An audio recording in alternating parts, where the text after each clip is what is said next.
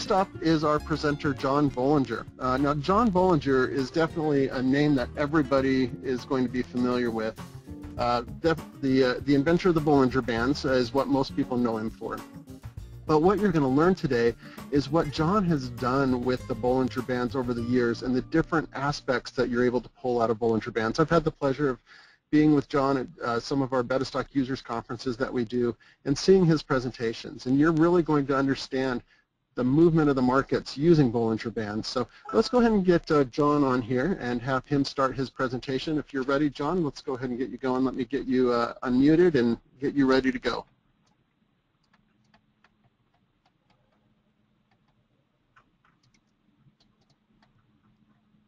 Morning, Kelly.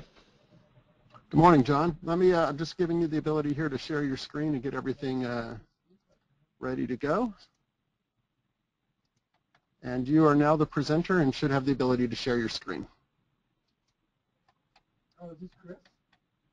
Yeah, I was just about ready to answer you. I'm sorry, it's very busy with people trying to do that.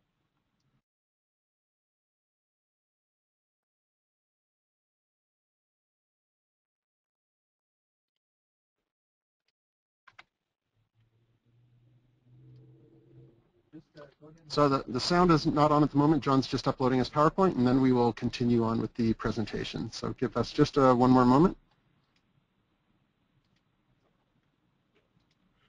Okay, are we ready? Yeah, we are ready to go, John. Can you see can you see my PowerPoint? Yes, PowerPoint is uploaded and is showing. Excellent. So first of all, that's Steve Bigelow. He really knows a lot about candlesticks, huh? I remember years ago when we were first. I'm sorry? I remember years ago when we were first starting to get interested in candlesticks, there was only one book available in the American market. It was Shaky Shimuzu's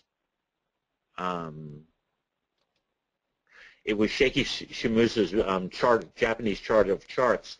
And one guy in Chicago imported them by hand. It was really hard to learn about candlesticks in those days, but obviously these days there are a lot of great resources, including Stevens. So I've been a huge fan of candlesticks for many years. I'd like to start by talking a little bit about my relationship with MetaStock. I've been using MetaStock since it was first written. I remember the first Windows edition of MetaStock and have worked with this crew over the years. I might even guess that with the exception of one or two people back at the home office there, I'm probably one of the ones who's been using it the longest. We've had a very long and very productive relationship with MetaStock. We have a couple of packages available with MetaStock right now. One's a Bollinger Band toolkit. Another's a trading system based on Bollinger Bands. In an article I wrote in a magazine, today's sponsor actually, Technical Analysis of Stocks and Commodities. So that right now we have two MetaStock add-ins that you can explore. Check out some of the ideas we're going to talk about today. And in addition, we're working with MetaStock on a couple of new packages that will be coming out later this year. I think you'll find very interesting. So with that, I'd like to thank Kelly for inviting me to speak with you today. You know, a parakeet joke. Stephen closed with a parakeet joke. Well, you know, I happen to know a parrot joke, but maybe I should save that for a couple minutes, just so you know. We'll move to the parrot joke just a little bit later. So our aim in trading and our aim today is always to be relative, to ask the markets what we want to know at any given point of time, and to separate our emotions from trading. I say it's always to be relative because it's very important. Bollinger Bands define whether price is high or low on a relative basis, and that's going to be a theme that we're going to look at today, and I think it's very important to look at in your trading. A lot of people tend to use absolute levels, and I find that that's rather troublesome. I think it causes people to focus on on the level rather than the reality of the marketplace. For example, if Joe Blow comes out and says the XYZ is going to trade at 122.44 on July 9th, you know, people's attention is focused on 122.44 in July 9th, whereas people's attentions really should be focused on the development of the price structure between now and July 9th to see what sort of opportunities are available. And that's what we mean by being relative, paying attention to what's happening right now in the marketplace and taking that information to eliminate the emotions from the trading process. So we want to explore the two dimensions of profitability, and they are pretty straightforward. We can increase our winning trades as our percent of total trades, or we can increase the size of the winners relative to the size of the losers. These are really the only two avenues that are available to better our performance. We can modify the rate at which we earn by looking at frequency, but the actual system dynamics are governed by those two ideas. The number of winning trades versus the number of total trades, and the size of the winners relative to the size of the losers. So these are key concepts, and today we're going to look at setups using Bollinger Bands where we'll have a good percentage chance of winning, and the place where we would know that we are wrong is located close by versus the profit target or a profit potential that's much greater. So we're going to look for setups where the odds are in our favor and we risk a relatively small amount versus the potential gain that the market might offer at that stage of the game. So once we know our trading stats, our winning percent and our win-loss ratio, and also have some information about drawdowns that we experience during the trades, we can compute our optimal trade size. And once we've done that, we can exploit our edge to the fullest. This is the part that most traders tend to skip, but it's really the most important part. Ralph Vince has addressed this idea very strongly in his work, and the importance cannot be overstated. If, say, we have a simple trading system and we calculate the optimal trade size as 25% of the available capital to that system. So each time we make a trade, we commit 25% of the available capital. If we commit 20% instead, what we'll find is that we'll underperform. We won't exploit our edge to its fullest possible advantage. And some people may wish to do that out of a sense of conservatism. I don't have any problem with that. But the problem occurs that if we go on the other side of 0.25 or 25%, if we start committing 30% of our capital or 32% or 33% of our capital to each trade, what we find is that the performance of the system, the performance of our edge deteriorates rapidly. And as we move up a relatively small amount from the optimal trade size, we find that the system will actually start losing money. So this is a very, very important dynamic and one that's not focused on by many people. So let's look at trading bands in general and Bollinger Bands in specific and how those can help us achieve our aims. Again, we're going to look for setups where we're going to risk a relatively small amount versus potential gain that's somewhat larger, and where the odds are in our favor. So I like to use Bollinger bars. It's sort of a combination of Japanese candlesticks and Western bar charts. So Bollinger bars can be seen as a marriage of Western bar charts and Japanese candlestick charts where we use color coding to fill in the information. The idea is to give the best and easiest possible way of reading the price data that is possible. We were born with fantastic pattern recognition engines, and I think that these Bollinger bars allow us to see the price dimension, the price formation process in its full glory very, very easily. So this is what Bollinger bars look like. They're simply candlesticks where we've made the candle the same width from top to bottom, and the portion between the open and close is red when the close is lower than the open, and green when the close is higher than the open. The blue portion of the bars is that portion of the day's range that is outside of the range from the open to close. So if we look over here, if we look over here, we can see that we're sliding down in price into what we call a momentum low here, and we're going to focus on this pattern in the center of the chart repeatedly during our talk today. We can see that we have very strong impulses to the downside. We have a little bit of recovery and then a couple more strong impulses to the downside. So this first low that occurred just about the end of May, we call a momentum low in the market, and this second low is the final price low in the market, and that occurred just in the middle of June. So we're going to focus on this process all throughout today's talk. This will be a center thought for us today.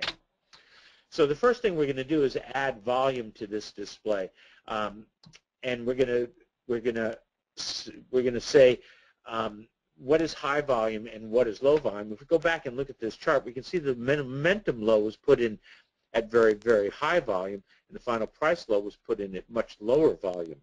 So, but what is high volume and what is low volume? We're going to use a moving average to answer that question. And this is the first time that relativity is going to figure into today's talk. So what we've done is draw a 50-period moving average on the volume clip here. By definition now, price above the moving average is high volume. By definition, price below the moving average is low volume. You can see over here as we consolidated at the prior highs, and we're going to talk about this consolidation pattern again a couple of times. We can see, for example, as we consolidated, we ran at very low volume levels, which is exactly what we would expect in a consolidation. If this were, in fact, a reversal pattern, we would expect that on the down days, on the periods in which we had red bars, the volume would be picking up above the moving average, but it's not, which is one of the reasons that we understand that this is, in fact, a good consolidation pattern. So we can improve upon that a little bit better by mathematically grabbing the ends of that moving average and pulling them straight. So we call this normalized volume, and it's simply volume divided by its 50-day moving average. We multiply by 100 just for convenience sake. And that looks like this. Now we can see, again, that at our momentum low, normalized volume was in fact very high, and at our final price low, normalized volume was very low. And again, during this consolidation that we're going to look at, volume never got above its moving average, which is exactly what we would expect. So by definition, using a moving average, normalized volume, when normalized volume is greater than 100, it's high volume. When normalized volume is less than 100, it's low volume. Or better yet, we can use displaced thresholds. We can say if normalized volume is greater than 125, it's high volume, and if normalized volume is less than 80, it's low volume. And the volume between 125 and 80 is actually normal volume. Now, why would we do that? Because, you know, the precision of a fixed level like 100 is simply a little too crisp for us. I mean, who's to say that normalized volume of 99 today is low volume versus normalized volume of 101 tomorrow is high volume? I think we need a broader range to determine those things. And by imposing this interval, we impose a certain amount of humility about the process. So now we say when normalized volume is greater than 125, it's high volume. When normalized volume is less than 80, it's low volume. That range between 80 and 125, it's just sort of ordinary volume, everyday normal activity. So in order to understand a little bit of what we're going to talk about today, we have to talk about time frames a little bit. I work with 3 time frames, short, intermediate, and long. And these have nothing to do with the actual amount of time that's contained in the bars. It might be 5-minute bars, it might be hourly bars, daily bars, weekly bars, but the length of time inside each bar has nothing to do with our time frames. Our time frames are determined by the tasks that we execute in each time frame. The intermediate term time frame is the primary time frame that we use. It's the time frame in which we make our entry and exit decisions. It's the time frame in which we do our primary analysis. It's the time frame in which we run our systems and monitor our stops. The short-term time frame only has a single task associated with it. It's trade execution. We shift to a very short-term chart when it's time to actually execute a trade so that we get the best possible execution, and then we shift back to the intermediate term trade, intermediate term time frame, to monitor that trade. The other trade that we have is the other trend that we have is the long-term time frame, long-term trend. And that's purely for background information. Are we in a bull market? Are we in a bear market? Is monetary policy accommodative? Is the interest rate environment conducive to higher stock prices or lower stock prices? If we're trading cattle or commodities, what's happening with the weather? How are the trains running? Are the storage is there a lot of grain in storage and such like that? It's our background information. So again, short term is our only for trade execution. Intermediate term is the term that we do our actual analysis. We run our systems and identify our exits and entries, monitor our stops. And long term is for background information. The biggest mistake that most traders make is they make an intermediate trend decision, say buy XYZ with a stop, maybe a chandelier stop beneath it, and they move then to the short term to execute that trade, and then they fail to move back to the intermediate term. So they're stuck watching a very short-term chart. It's very volatile, and as price moves back and forth, their emotions get the best of them. They get shaken out of the trade for a pullback that may just have been a few points that wouldn't have meant anything in the intermediate term trade. So it's very important to revert back to the intermediate term trade to monitor our trades and our actions and run our analysis. And you only use the short term for execution, only use the long term trade for background information. So the next piece that we're going to add to our chart that we're building up slowly here is a measure of the intermediate term trend. And for the work that I do and the way that I was trained in the market, that's going to be a 21-period moving average using daily data. But it could be anything. If you're a very short-term trader, it might be a 15-period moving average of 5-minute bars. If you're a very long-term trader, it could be a 50-period moving average of weekly bars. It's up to you to decide. For me, I primarily use daily charts, and I primarily use that 21-period moving average.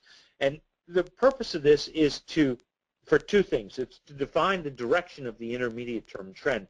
You can see that prices rise generally when the average is rising. When the average is falling, prices are generally in a falling mode, and the average reverses quite nicely with the major swings in the market. We've been using a 21-period moving average for many years, and for most things in America and in Europe and in parts of Asia, 20 or 21-period moving average turns out to be a very good definition of the intermediate term trend. We're also going to use it as a base for our trading band, so it's very important to understand that those are the two roles that it's going to serve. It's going to serve as a base for the trading band. It's going to serve as an indication of the direction of the intermediate term trend, but it's not going to give us a lot of information when it's crossed over. It's going to be too long for that purposes, so the crossover signals are not going to be very useful. You can see here, for example, we get crossed over and whipsawed, and if we had actually done this trade, bought here when it crossed positively and sold here when it crossed negative, we would have lost 3 or 4 points. This chart is of the spiders, so we would have lost 3 or 4 SPY points. Again, the purpose of this is to define the intermediate term trend, whether it's rising or falling, and to serve as a base for the trading bands that we're going to build, which are going to be Bollinger Bands.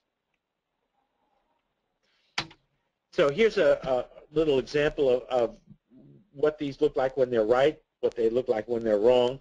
I've drawn some synthetic data here. Prices fall by 1 point per period until we make a low. They then rally by 1 point per period for 20 periods, and then fall again by 1 point per period for 10 periods, and then rally to the end of the chart. We have 3 moving averages drawn on here: red, green, and blue, short, ideal, and long, or short, intermediate, and long. The short average is 10 periods, the intermediate average is 20 periods, and the long average is 50 periods. Let's deal with the long average first. It's way too long for our purposes here. It gets crossed only after the entire bottom is completed. And what's really important is it doesn't turn up until this period right in this range here, long after the bottom is completed and the rally is going.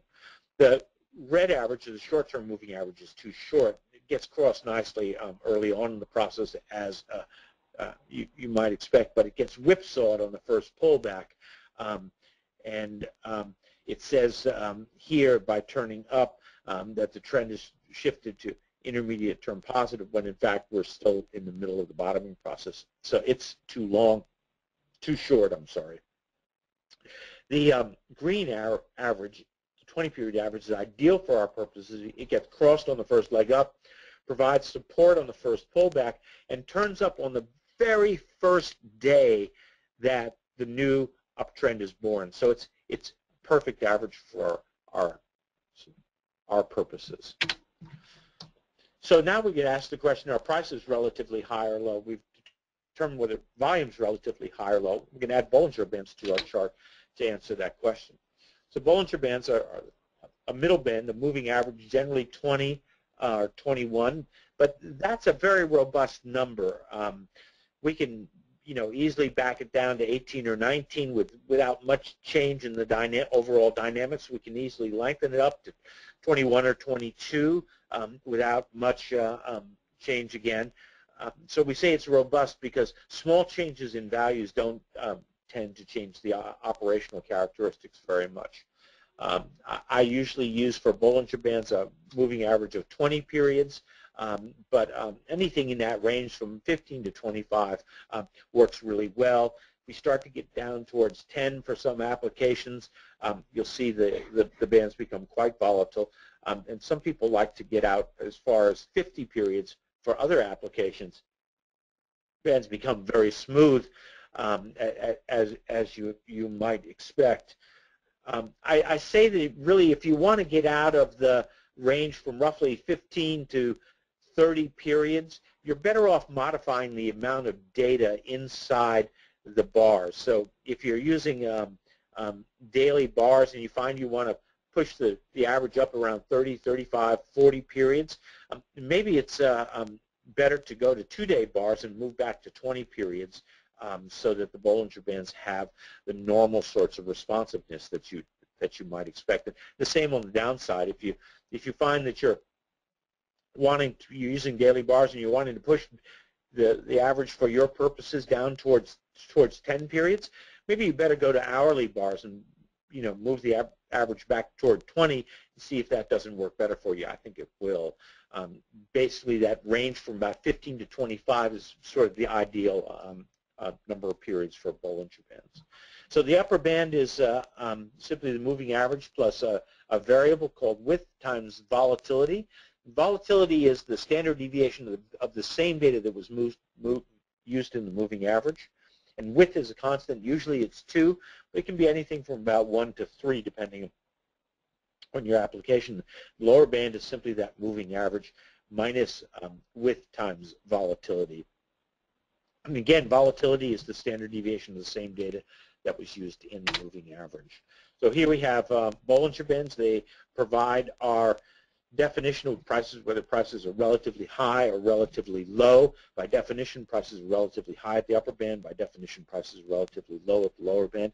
And you can see that during an uptrend, we get multiple tags of the lower band, of the upper band, very few or no tags of the lower band. During a downtrend, we get multiple tags of the lower band, very few, if any, tags of the upper band. So our definition here of prices being relatively high or relatively low works very well.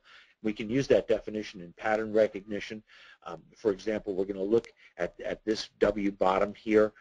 We're outside the lower band on the momentum low, and we're unable to get outside the lower band on the final price low. So we can talk more about that. We can also use this definition to create trading systems and compare price action to indicator action. So Bollinger Bands define whether price is high or low on a relative basis. By definition, prices are high at the upper Bollinger Band, and by definition, prices are low on the Bollinger Band. Now, you're on the honor system here because I'm going to ask you to repeat after me, and I can't hear you because your microphones, if you have them, are muted. So again, you're on the honor system. I'm trusting that you're going to do this. So repeat after me. Prices are high at the upper Bollinger Band by definition. Ah, good. You did that. And repeat again after me. Prices are low at the lower Bollinger Band by definition. Nah, I think a few of you didn't repeat that again. So let's try once again.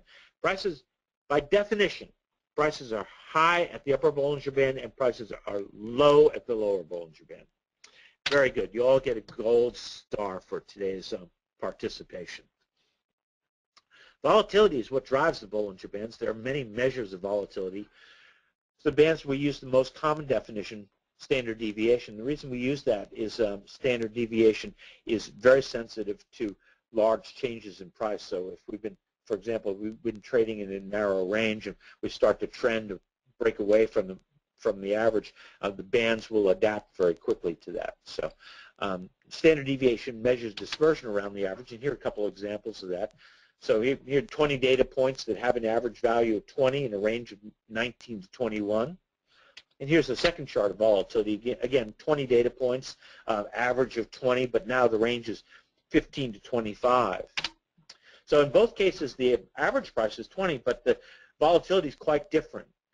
That first chart where we had a range of 19 to 21, the standard deviation was 0.6, and the second chart where we had a range of 15 to 25, standard deviation was 3.3. So you can see it's quite a dynamic quantity. It adapts to the ranges that the data spans very well.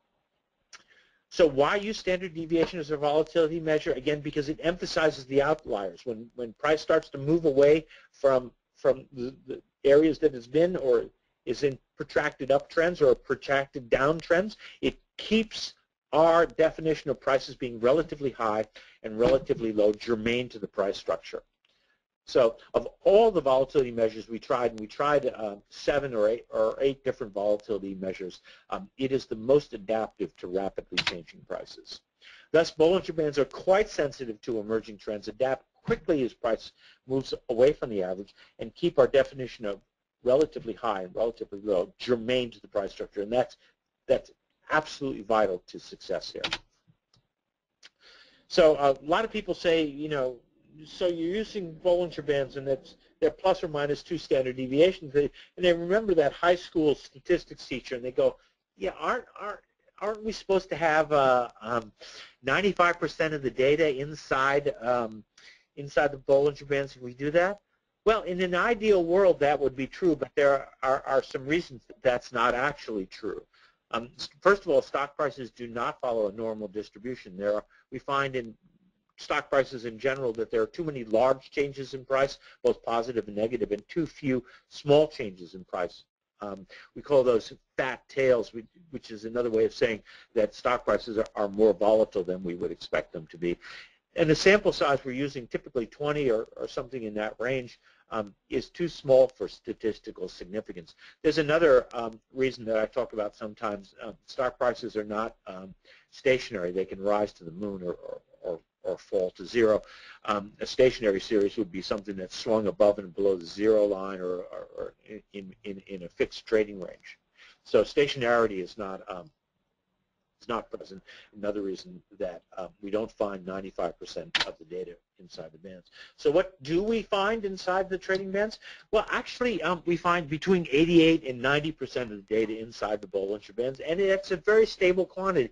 It's true for gold and commodities, forex, most kinds of stocks. For very volatile, very junior stocks or very thinly traded commodities, we may find some different values there. But the vast majority of financial instruments that you're going to find, you're going to find about 88 to 90% of the data inside the bands. So what does that mean in practical terms? Well, if we follow the standard assumption, we would expect to see about 2.5% of the data points above the upper band on average and about 2.5% of the data points below the lower band on average. But in reality, we find about 5% of the data points above the upper band on average and about 5% of the data points beneath the lower band on average. In an uptrend, that'll be more like 8 or 9% above the upper average and just a percent or two or maybe even none below the lower average. In a downtrend, we'll see exactly the opposite. There'll be lots of data beneath the lower band and almost no data above the upper band. So relativity is the key to this sort of technical analysis. Absolutes are eliminated. The market is used to answer questions wherever possible. This is the key to eliminating emotions from the trading investment process. So I'm going to talk about the first Bollinger Band trading approach I developed. It was, in fact, the reason that I developed Bollinger Bands. We're going to compare tags to the Bollinger Bands with the action of a volume indicator. We're going to sell if we tag the upper band and the indicator is negative, and we're going to buy if we tag the lower band and the indicator is positive.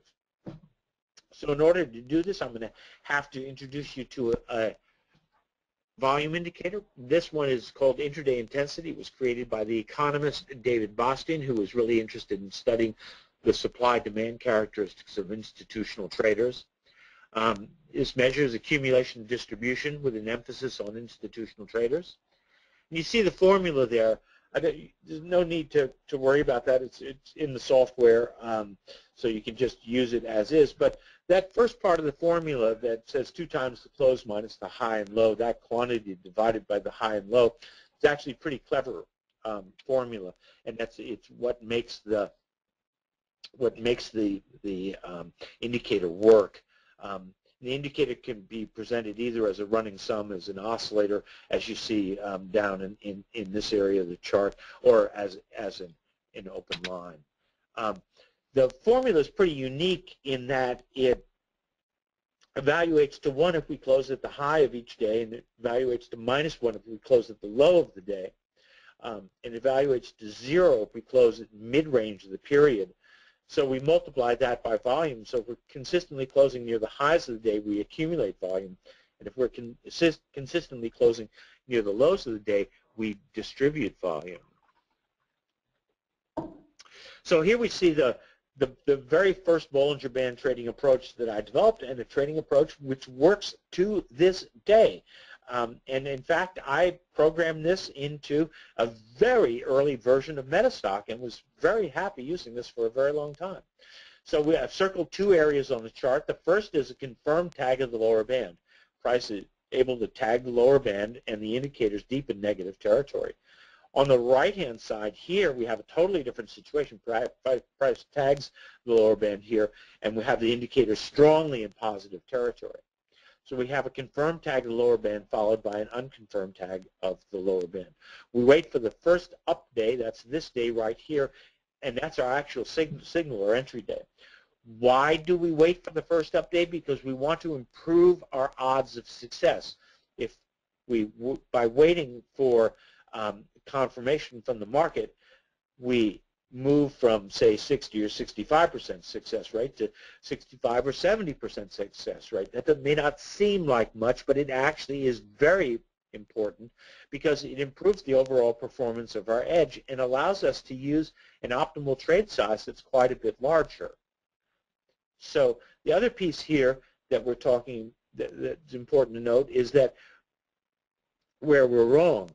Here, the lower band is right down here. So if we make a new low here and tag the lower band again, we know that we're wrong.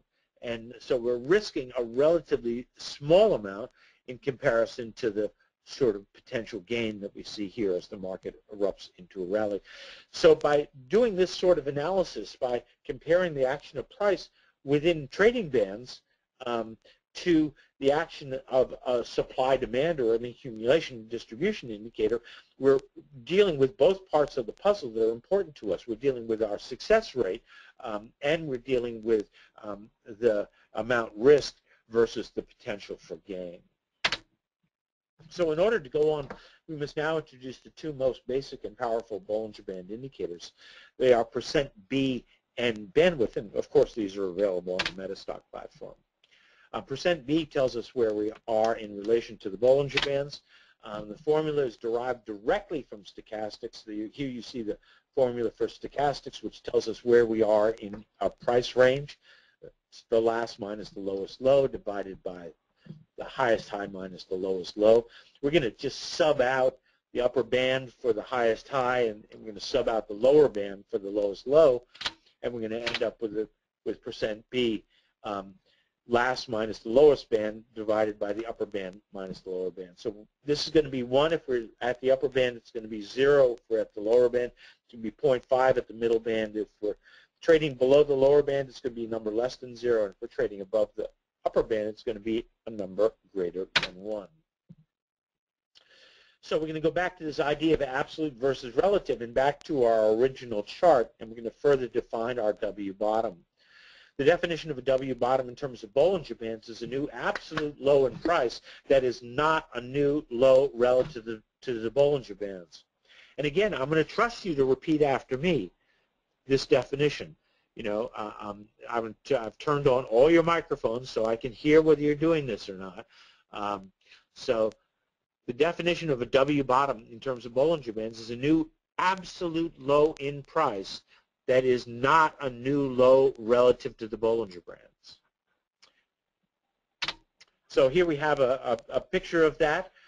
We're back to our same chart, so we've added another piece here. Replaced volume for the moment. We replaced it with %B. So you can see we made a new absolute low in price here. That's pretty obvious.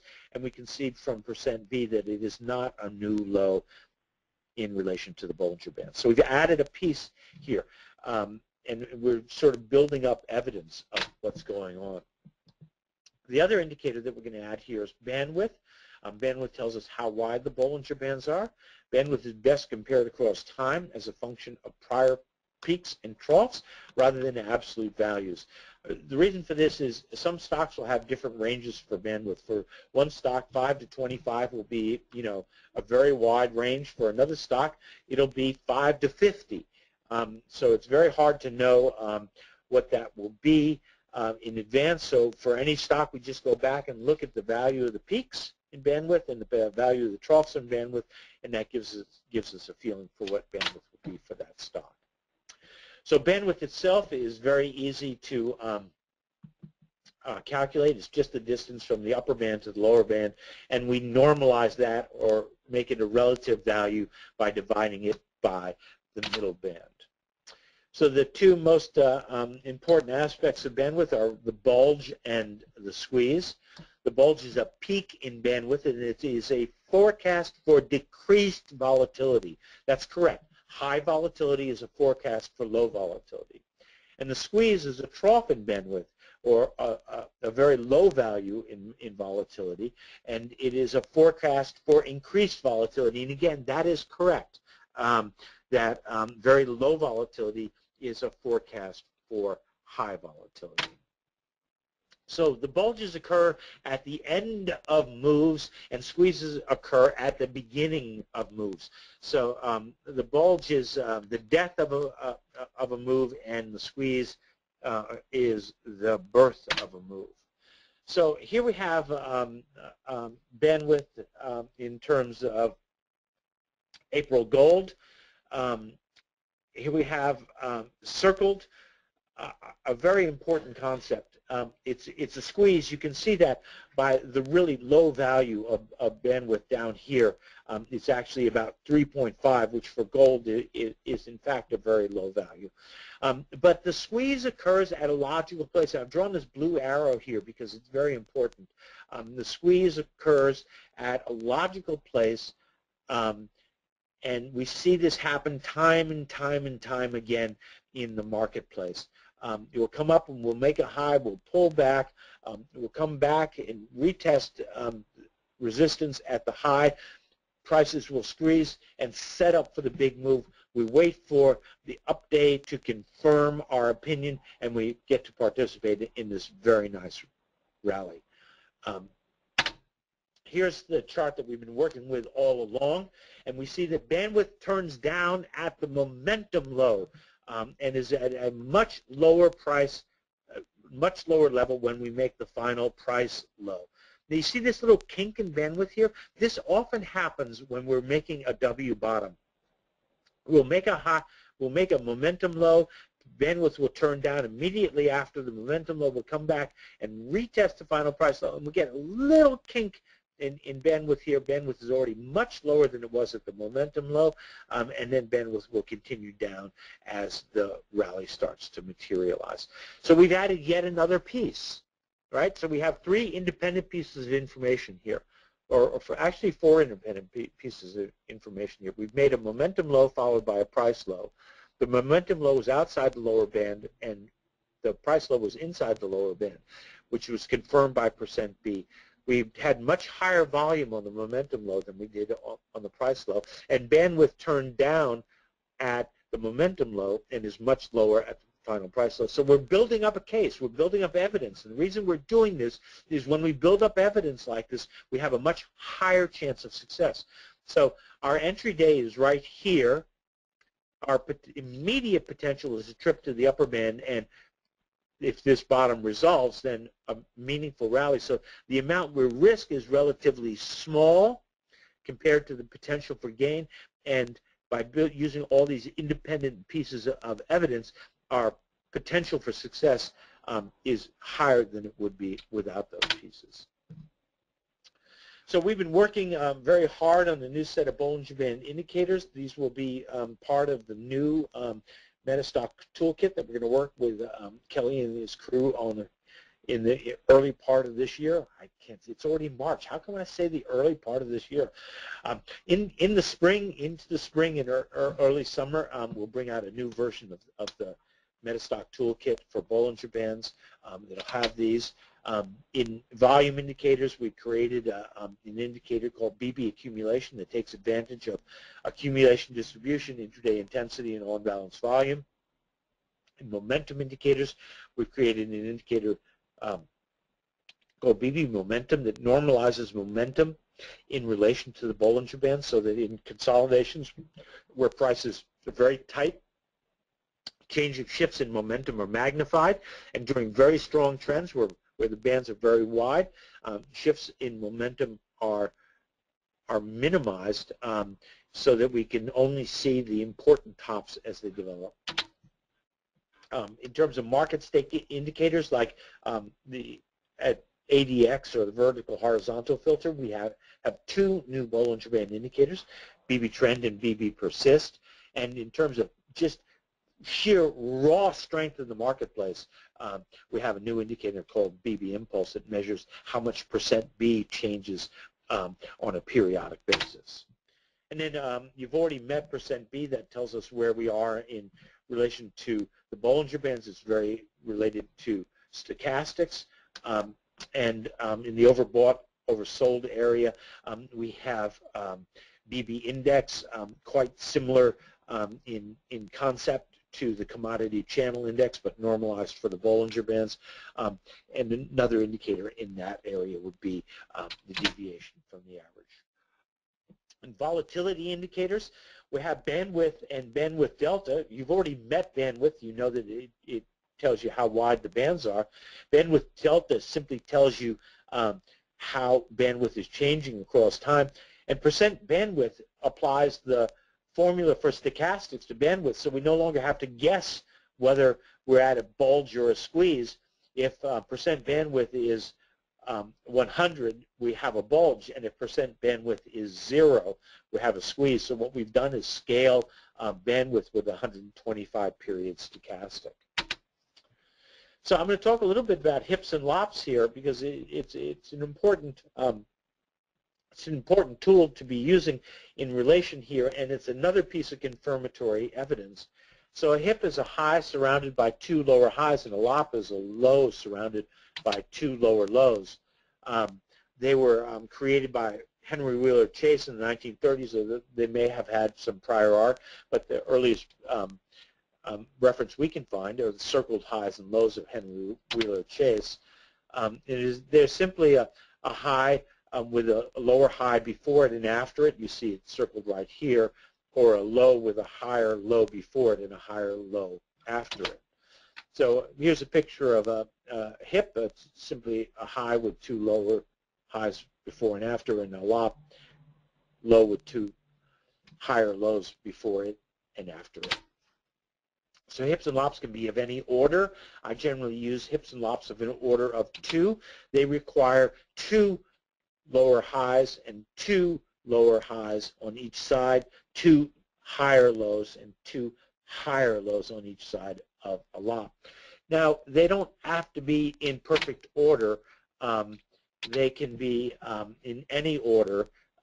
So a hip of an order of 2 just requires that the 2 highs before it and the 2 highs after it be lower than the hip itself, but they don't have to be in.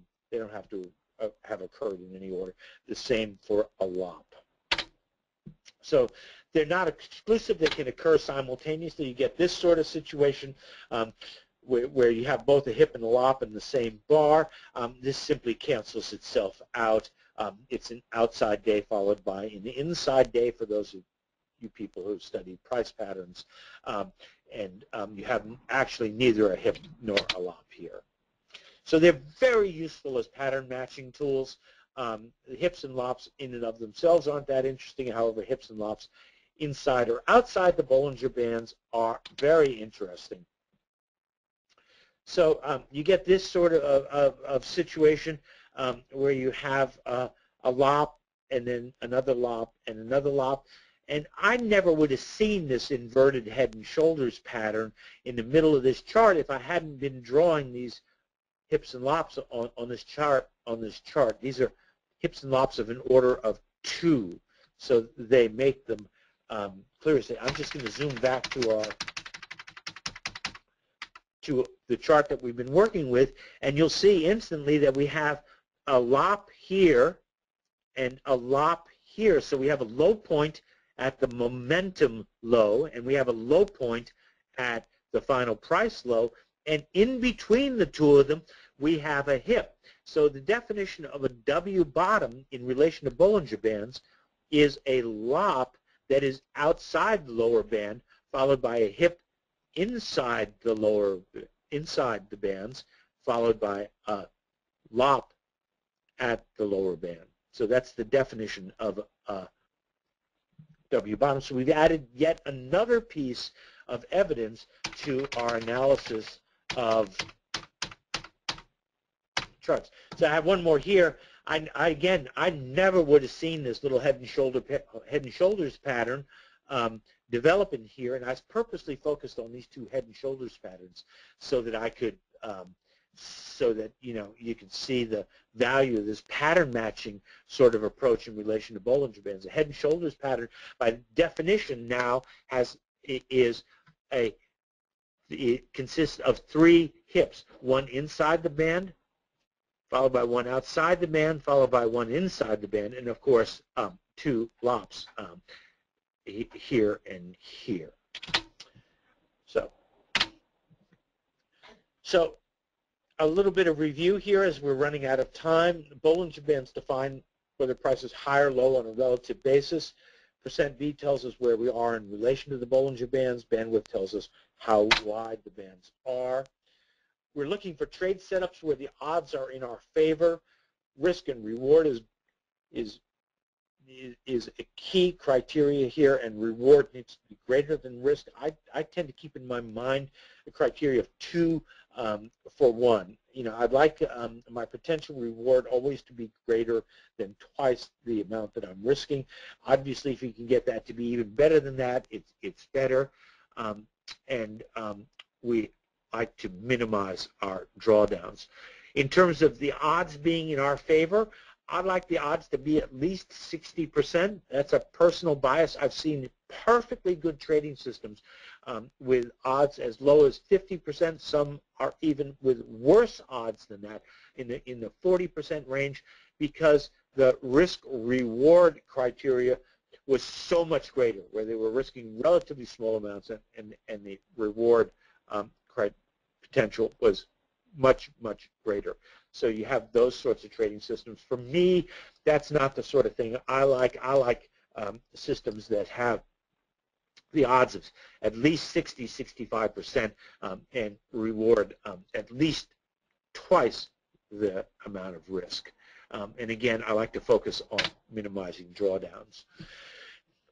We can get a lot done with just a few simple Bollinger Band tools. All we looked at today was percent B, bandwidth, volume indicators, and hips and lops. And we saw 3 different approaches to identifying potential patterns with Bollinger Bands. We saw a W bottom. We saw a non-confirmed tag of the lower band with a volume indicator. And we saw head and shoulders patterns buried in the price structure that were delineated by hips and lops in relation to the Bollinger Bands. So add other pieces very carefully here. Only one type of each tool. Avoid unnecessary complexity. No, don't use 2 or 3 volume indicators or 2 or 3 momentum indicators. Use 1 volume indicator, 1 momentum indicator, independent voices for each piece of the analysis. If you notice, as I added up the pieces of the analysis when we looked at the W bottom, each of those was a non-correlated independent piece of information. Thus, it gave us greater confidence as we completed our analysis. So keep your trade tasks in the correct frame. Most importantly, after you enter a trade, remember to go back to the intermediate term to monitor that trade. Use relatives, not absolutes, and never, never, never argue with the market. So capture your trade stats. Find your correct position size. If you want to know more about position sizing, look up a guy by the name of Ralph Vince. He's written a great deal of material on position sizing. I think he's written absolutely the best material on position sizing. Here are some websites that you can visit at us. The main one is BollingerBands.com, but if you want some Bollinger Band analytics, you can come to bbands.com, and in fact, you will get a 30-day free subscription to bbands.com as a thank you for attending the seminar today. And finally, a couple pieces about the Bollinger Band Toolkit for MetaStock. As it exists now, there are 42 indicators, some charting templates, 9 example systems, 6 explorations, and 4 experts. We're actually going to rework this pretty dramatically coming into the new year. And we'll also have a Bollinger Band trading system based on an article that was published in today's sponsors, Technical Analysis of Stocks and Commodities. And I'm going to ask you once again to repeat after me. Bollinger Bands define high and low on a relative basis. Oh, good job. Now, a guy walks down the street and goes into a pet store. And he wants to buy a parrot for his daughter, you know, as a birthday present. Parrot's daughter's been asking forever about getting a parrot, and he goes in, and the guy who runs the store says, "Yeah, we have 3 parrots in stock. They're in the back of the store. You can see they're sitting on that bar back there. The one on the left is $10, and the one in the middle is $100, and the one on the right is $1,000. And the guy says, well, you know, the parrots look pretty much alike. What's the difference? And he says, well, the one on the left's sort of just an ordinary parrot. He talks a little bit. He has a few words, and you know, he does probably want a cracker and all that sort of thing. And you know, he eats crackers and stuff like that. The one in the middle is actually pretty interesting. Not only does he talk, but he does higher math and stuff like that, and he'll be able to help you with your trading and your trading systems and stuff like that. I can tell you're a trader.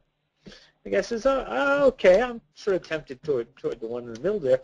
But what about the $1,000 one on the right? How come he's so much? He says, the store owner says, I don't have any idea how come he's so expensive. All I know is that the other two call him boss. So there you go. That's my parrot joke. So with that, thank you very much for having spent some time with me today. I'll turn the presentation back over to Kelly. It's really been a pleasure to work with MetaStock and technical analysis of stocks and commodities. I look forward to a great day listening to the rest of the speakers. Thank you, John. Appreciate the presentation as always. Definitely top-notch. As people are putting into the comment field about the excellent instruction, I agree wholeheartedly. So I did want to just recap really quickly what John said about the BBTK. All the formulas and systems he discusses in his book, The Bollinger on Bollinger Bands, is in that add-on. There are going to be some updates to it coming up, but get started with what John has available now in the Bollinger Band toolkit. So there are actually 42 indicators, 3 different chart templates, 9 different example systems included in there, 6 explorations, and 4 experts. So it's actually a very robust toolkit as it stands now and what you would get out of it. The toolkit itself, if you wanted to get the toolkit, it's $299. We are offering a summer price of $249. So you can call us at that 800-882-3040. We do have people on the phones who are able to take calls and answer queries about the toolkit or any of the other plugins or add-ons or MetaStock if you have any questions. Again, here's the Summit Action Pack and everything that's available as part of the Action Pack with the 2 months free to MetaStock Pro included in it. That whole package, normally $2,700, action price today $1,595. Again, our number 1-800-882-3040, or you can go to metastock.com/saleschat. That will also get you in direct contact with the sales team, metastock.com/saleschat. Again, we want to thank our sponsor, Stocks and Commodities Magazine. All registrants today are going to get a free copy of the magazine. You'll also, if you spend $300 or more on any of the add-ons or the Action Pack, you will actually get a 2-year subscription to Stocks and Commodities, which is a very gracious offer from Stocks and Commodities, and we appreciate that from them. MetaStock itself has actually won the Reader's Choice Award from Stocks and Commodities for the last 25 years, something that we're very, very proud of. So we invite you to take a trial of MetaStock. Give us a call at that 800-882-3040, and we can help you get set up with that.